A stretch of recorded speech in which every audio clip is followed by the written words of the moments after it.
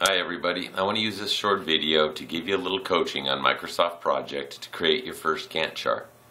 Remember, the objective of this out-of-class assignment is not to exactly replicate the Gantt chart I provided you, but it's to simply learn how to access Microsoft Project and enter tasks and dependencies. So with that, I thought I'd go through a simple example with you to show you some little shortcuts, make sure it's clear how you go about getting this assignment done. Action. So the first thing I want to show you is that you can create a task first that's too broad.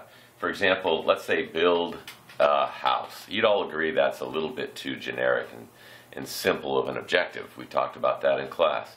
But let's list out what that would entail at the highest level. First thing you do would be to design your house. So I'm simply entering tasks here in the task name field. Hit return, it drops down. After I design the house, I can develop a materials list. What else? What's going to happen next? I got my develop my materials list. I'm going to order materials.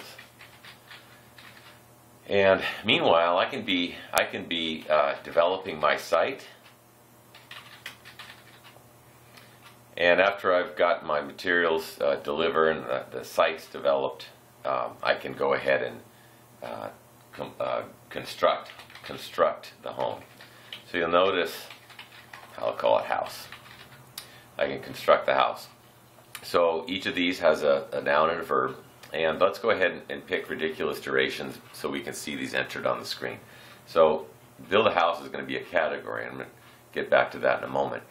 Design the house. Let's say that takes 4 days. Developing materials list takes 2. Ordering materials takes, say, 3. Developing the house site, that means moving dirt and what have you. Let's say that takes 4 days. And constructing a house takes 3 days. Okay, these are just for play here. Now, I'm going to shift this over and you'll see start and finish dates. They've automatically entered into the current day today.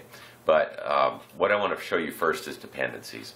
So I know that designing a house, developing materials list, and ordering materials, those things are dependent on each other. So I can go ahead and manually type in dependencies as I'll show you in a moment, or I can highlight these and click the link shortcut. There's a picture of a chain there. And if I do that, all those tasks cascade onto each other. Now, I know that constructing a house depends on developing the house site, or preparing site. So I'm going to rename that preparing site, because that's a preparing site. And that those two are dependent on each other. Now, I also know that I can't construct the house until I've ordered materials and received the materials. So task 4 and 6 are dependent on each other. So let me move this bar over here so that you can see what that shortcut link bar has done. What it's done is to put the predecessors in. That means that here the 2 in this box indicates that this task number 3 requires task number 2 to be done. Okay, so that's been done automatically for me. In this case, I want to say that constructing the house also is dependent on 4. So I'm going to come in here and I'm going to add 4 to that.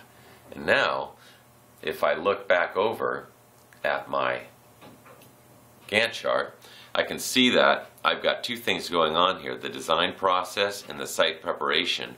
Both of those things are cascading in to the actual construction of the home. So I'm hoping that makes sense.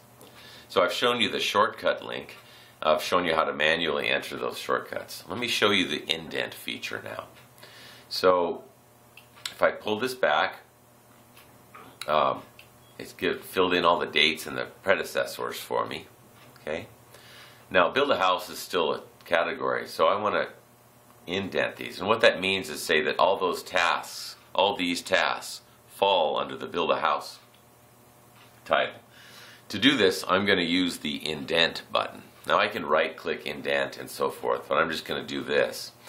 And what this has done then is I've got this category of building a house and all these things that go into it. And the result has been the Gantt chart that you can see.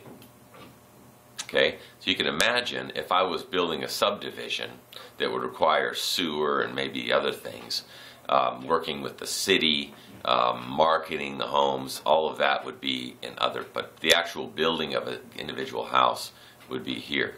So if I've shown you the indent feature, the link. The last thing I want to show you is how to put in resources. And so I'm going to slide this over again. And what a resource is the person doing the work.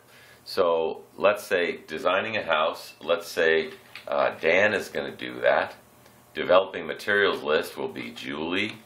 Let's say Gertrude is going to order the materials.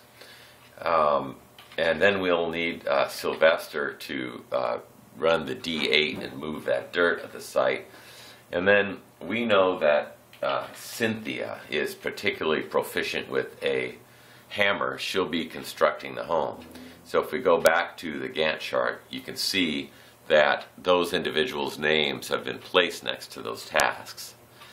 And that that's interesting. Cynthia's not there. Maybe I did, oh, whoops, what did I do wrong there? I don't know what I did wrong there.